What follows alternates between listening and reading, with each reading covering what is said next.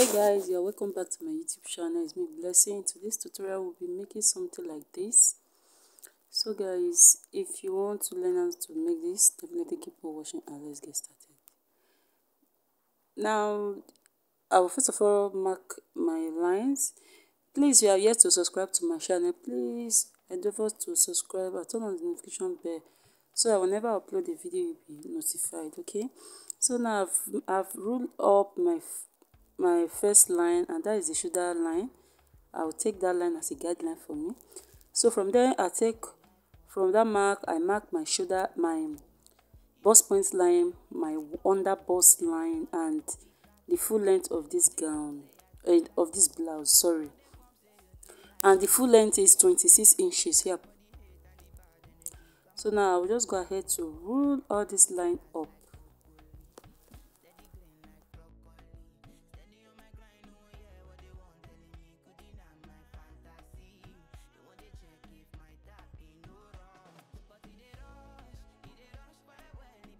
So guys, after ruling, I will just go ahead to label all this line. Here is my bust points line, here is my under bust line, here is my waistline, and here is the full length. As you can see, you can also call it the hem part. So I'll just go ahead to measure the up as a shoulder line. So now the next thing I will be doing here is to, from the bust point, by coming up by 2 inches to have my chest line. Then after marking, I will just go ahead to rule up this line as my chest line.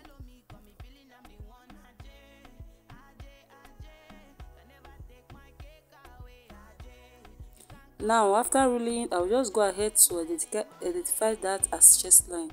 Now the next thing I will be doing here is to divide my shoulder measurement by 2. Then after dividing, I will mark, and I will place it on the chest line as well and mark the same line, the same measurement I marked. Then I will go ahead to rule it up like so. So guys, here is our armhole line. So after that, I will just come ahead to mark my width by 3 inches here.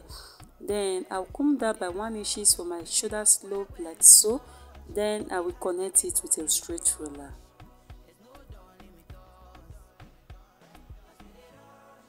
So guys, this is how it looks like after connecting. Now the next thing I'm going to do here is to divide my bust measurement by 4. Then I will mark what I have. I will just mark it there like so. Then on this other line here, I will measure what I have, then divide it into 2 equal half like so. Then I will make a notch there. On that notch I make there, I will come in by 0.5 inches, which is half an inch. Then I will create a curve as our armhole.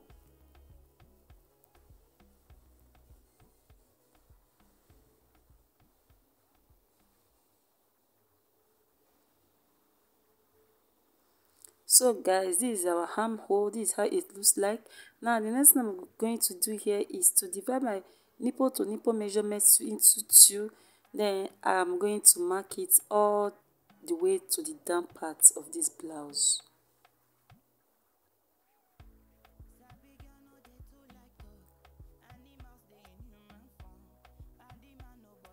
Now I'll just go ahead to rule all this line up together.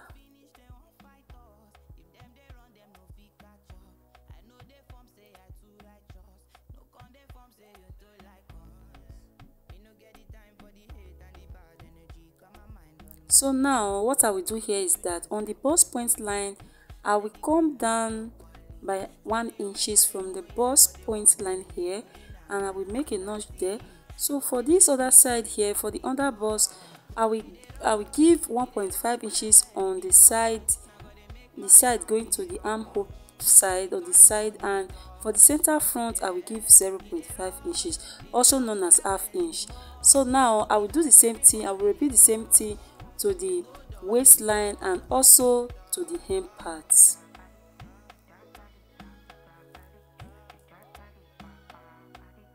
So now after marking, I'll just go ahead to rule them up together like so.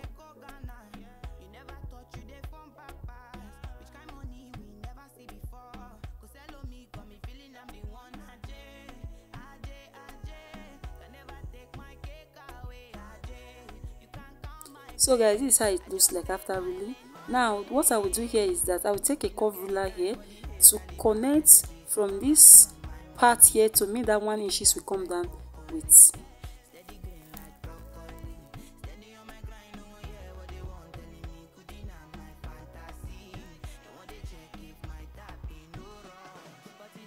So now this is how it looks like after connecting. Now what I will do here is just to connect this line to meet the chest line, because we don't have a neck on this very particular one here. I'll just go ahead to extend my line up to this chest line. Then now I will contour my overbust like so, half an inch on both sides.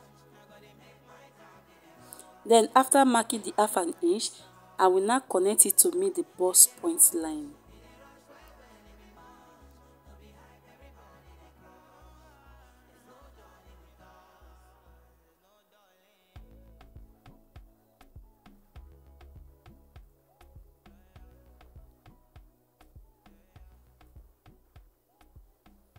So guys, this is how it looks like after connecting. Now the next thing we'll be doing here, for the neckline of this particular dress is a V neckline. You can see that on the screen now. It's a kind of curving V neckline. Okay, it's not that straight. So now I will just come down. I made a mistake here earlier, but I will correct it as we go. So now I come down by 5 inches here, then I connect as a kind of curve. So now for the yoke part, for this other part that's like kind of a keyhole, for the center front, I come in by 1 inches from the center front. It's obvious that this camera does not catch up that. Then from that 1 inches I come in with, I will start from there to mark my 4 inches. Yes, I marked 1 inches from my center front. Then from the 1 inches I now mark another 4 inches from that 1 inches I marked. Now from this line here I will come up by 4 inches, but you can as well come up by 5 inches if you want. But for the case of this tutorial, I just decided to come up by 4 inches. Then I will make a triangular shape like so. I will first of all connect to me that 1 inches I come out to it from the center front. Then I will connect it from the for the 4 inches I later extend from that 1 inches I marked. I don't know if you understand. So you can see how triangle it is. Now I'll just go ahead to mark my measurement, my body measurement. Then I've already marked my bust measurement already. I will just go ahead to replace my dart intake, then add 2 inches for seam allowance. Now on my waistline, I will just ignore on my under bust line. Then I'll move over to my waistline here and divide my waist measurement by 4. Then add my dart intake that I've taken. Then I will add my seam allowance as 2 inches as well. Now for the hip part, the hem part, I will just go ahead to mark my hip measurement divided by 4. Then repeat what I did at what I did at the waist. I will just replace my dart intake and add my 2 inches seam allowance. Then after marking, I will just go ahead to rule all these lines up like so.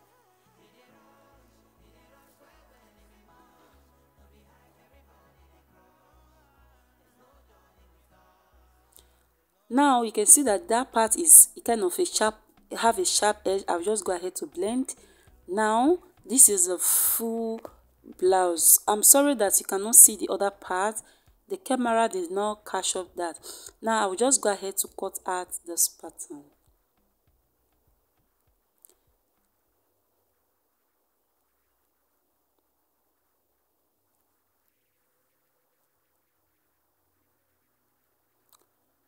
So guys, now what I will do here is to blend these two darts equally like this.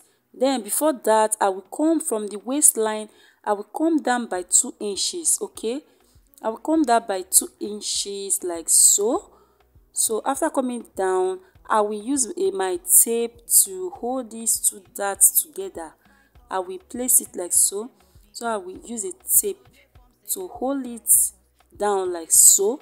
After holding these two together like so, then I will now use a curve like this to connect from from that 2 inches I come down with, and I will extend it to the center front. Okay, just look at what I'm doing, you will understand more better, in a kind of a curve way, not a sharp.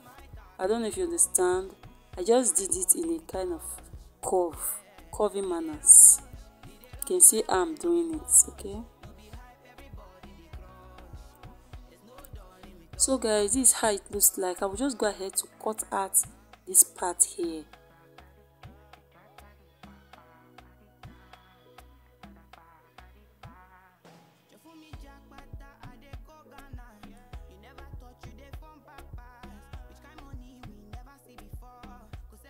So now I'll just go ahead to remove my tape, and this is how it looks like after removing. You can see how curvy it is, right?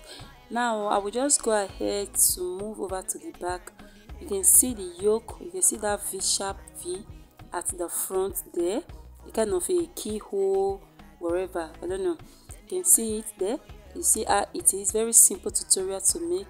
Now, like I said that I made a mistake, you can see that the front of this dress is the neck is kind of deep, is close to where the yoke, the keyhole is. I don't know if you understand. So I will now extend it. I will extend my neckline down a little bit so that it can fit what we have on the picture. Okay, so I will now go ahead to cut it out like so.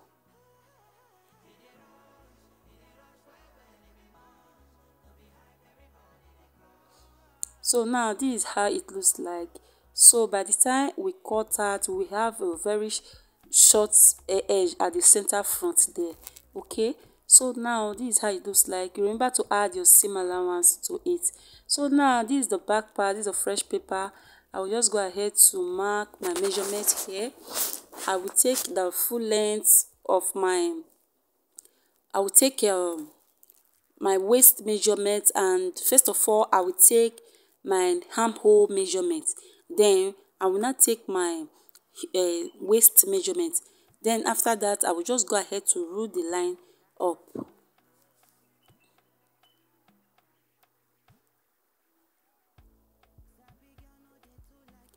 Now I've ruled this line up like so. Then the next thing I will be doing is to take my zipper allowance, and that is 2 inches. You can go ahead to mark 1.5 inches if you want, or you can mark 1 inches for your zipper allowance. But for this one, I want to mark 2 inches. Then I will mark 2 inches like so. Then I will roll it up together.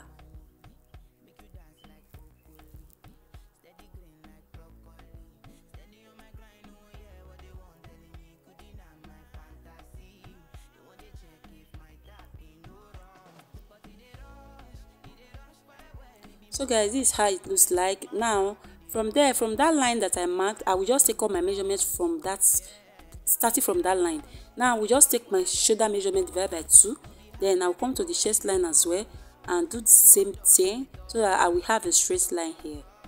Now I've done that, then I will just go ahead to rule this line up like so.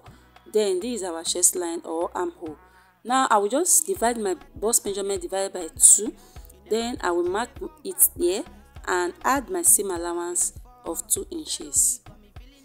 Then I will move over to the waistline here and divide my waist measurement divided by 4.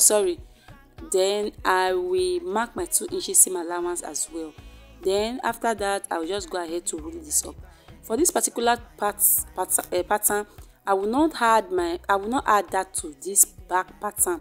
But if you want to add, go ahead to add. Now I will bring out the front pattern because the front and the back will be correspond on the side, while for the front of this the center of the front is a back waist. Okay, so I will just merge the front and the front on top of the back pattern like this. Then I will rule out, or I will trace out where where it ends, where that part ends, where it starts to have a back squeeze. I don't know if you understand. So I will just extend it like that. So because the back and the front need to correspond together on the side, okay? So I will just take a ruler to blend it very well. Then after that, I will make a straight line there instead of curve. On the back side, we don't have a back squeeze. It's only the front, okay? So but the side is normally corresponding together. Don't know if you understand. So now I'll just blend together. Now what I will do here is to mark my neckline. Remember, for the front we mark 3 inches, so we'll do the same thing to the back. And for the width of the back, I just come down by 1.5 inches like so. Then I will use a French ruler, a French curve, to connect it like this and extend it to the zipper allowance. So now I will go ahead to mark my 1 inches for my shoulder slope like so. Then after marking, I will now connect it to meet the neckline width.